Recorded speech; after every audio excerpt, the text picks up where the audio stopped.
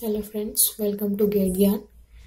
Again, this is also a network circuit in which we have to find the Thevenin equivalent of this circuit across this AB. Here current flowing is I2 and this is voltage current dependent voltage source, that is 2I2. We have given a source voltage of 10 volt. So we have to find the Thevenin equivalent resistance. We have to find the resistance, Thevenin equivalent resistance. So what I will do,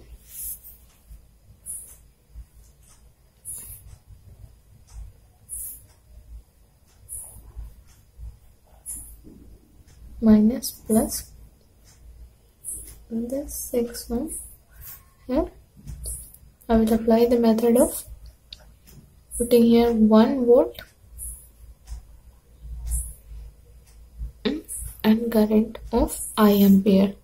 So to get the Thevenin equivalent, a source voltage gets short circuited. So it is going to be short circuited.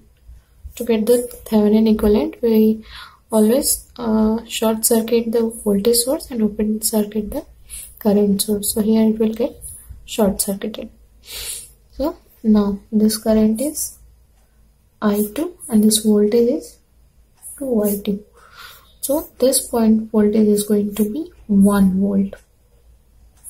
So now here I will apply nodal analysis. So it will be like I equal to 1 divided by 6, that is the current flowing through this circuit, plus 1 minus 2I2 divided by 2, and here I2 is equal to, from this circuit we can get our I2 is going to be 1 upon 6. So I will replace this I2 value here. So I will become equal to 1 by 6 plus 1 minus 2 by 6, that is going to be 1 by 3 divided by 2. So what it will be, 1 by 6 plus 3 minus 1, that is 2, and 3 into 2, it is going to be 2 by 6.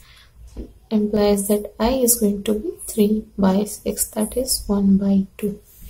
So to get RTH, Thevenin equivalent resistance, is in this case RTH will be 1 volt, which we have assumed, and this current I. So it is going to be 1 upon 1 upon 2, that is 2 ohm. So our answer is going to be 2 ohm. Thank you.